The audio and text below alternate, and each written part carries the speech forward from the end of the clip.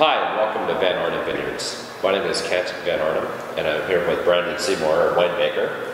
And how you doing today, Branden? Fantastic. Good. All right, so first of all, tell me a little bit about your backstory and how it is that you ended up here at VanArnam Vineyards. Well, I've always loved wine, and I lived in the area, so it's obviously no surprise that I decided that I wanted to do something in this. I really took a liking to the science side of it, so I decided it was probably a good idea for me to go to a school that could support that need. So I went to Central Washington University and went through their wine program. They've got a 4-year degree, so that was a pretty big part of my life and a pretty good start to me working in the wine industry. Well, hey, let's talk about the Cabernet. First, let's talk about kind of big picture stuff, the grape Cabernet Sauvignon. Okay, so originated from Bordeaux, one of the famous 5 from Bordeaux. It basically is planted widely all over the world, but really planted in America in the last 30 years a lot.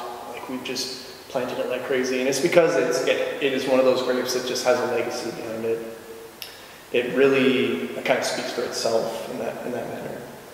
Tell me about Central Washington Cabernet, growing the grape here.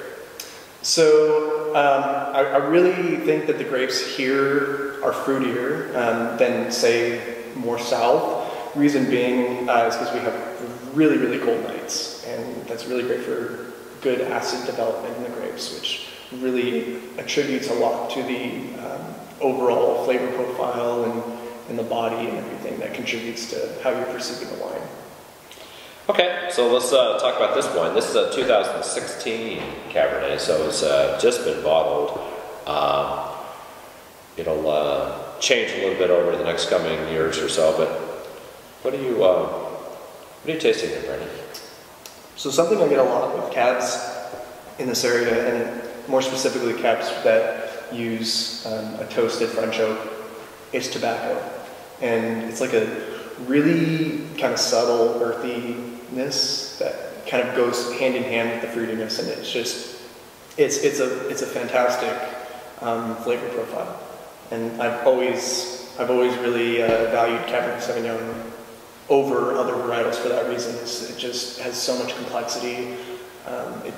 It changes, from year to year so much that it's just one of those grapes that's so much fun to work with. It's so popular. It seems like everywhere you go, restaurants, it's on all the restaurant menus. And why is that? It has so much character, and it really pairs with a lot of things too. Okay.